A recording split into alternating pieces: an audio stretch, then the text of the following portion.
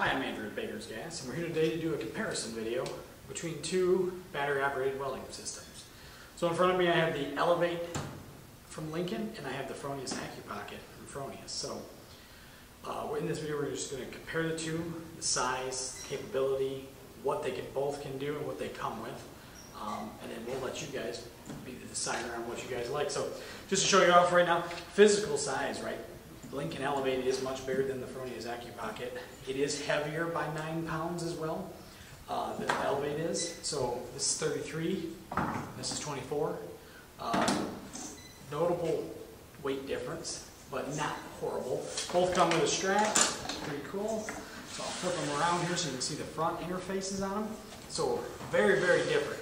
If you can see on both of these, and I'll turn this one off here. We'll just turn it back on. We'll lift that back on. So I got this one on here. Fronius AccuPocket stick 6010 or cellulose rod TIG output. This model right here is just your basic stick unit. It just comes with stick stuff, no TIG accessories.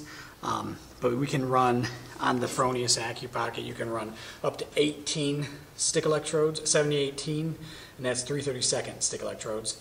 The Elevate can run 21 3/32 70-18. So a little bit more I'll put on this one.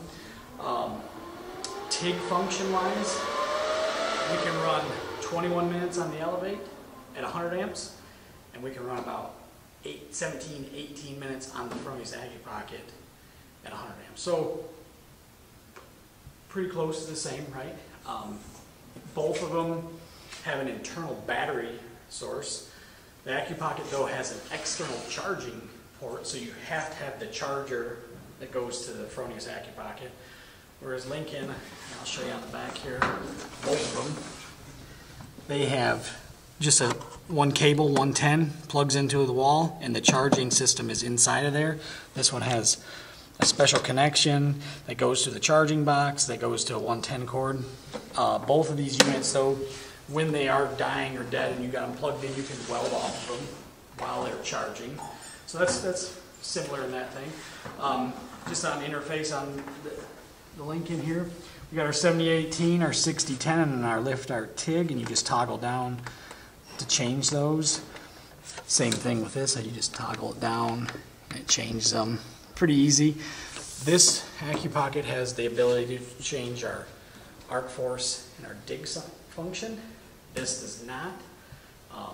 So a little bit more fine tuning with the Fronius AccuPocket and not so much with the Lincoln Elevate, but does it really matter? This one has already come with a preset, so when you change from 70-18 to 60-10, they have a preset function in there for your arc force and dig function. So it's already preset. This one you can adjust. Minor differences. This one's been on the market for quite some time. The Fronius AccuPocket has, and we've sold a lot of them. This Elevate just came out. Been pretty popular so far. I haven't heard anything bad come back. The Fronius, nothing really bad comes back about that either, other than just basic maintenance on the unit. So people drop them or they do some nasty things to them and then they break. You know, so that's operator error though, right? Internally, they're fine. Charging time on this is an hour on the Elevate. This one has a fast charge of a half hour. A little bit better charging time, but you got to actually hit the button to put on fast charge, and then if you don't, it's 45 minutes to an hour to fully charge it. So right there at the same ballpark, but just physically looking at them, I mean, this one obviously is much smaller than this. This is more of an actual size welding machine, right? This is more of a kind of, you just carry it up the ladder and go. But very interesting on their comparisons on how they each perform too. I've welded a lot with both of them.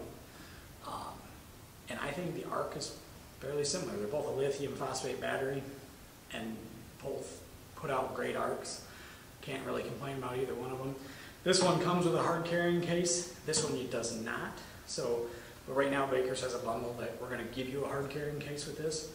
And we'll link the price down below, but this one's much cheaper, about $500 cheaper than this one. So I guess it's all right in that same ballpark. Like I said, this one's been out for a while. Both have a 3-year warranty on them. haven't heard much feedback on this one coming back from people. I'm sure we will because it just came out, but this one we've heard a lot of great things and sold a lot of them. So if you got any questions, comments, leave them down below. We'll do our best to answer them. Thanks again for watching. Stay tuned for some more.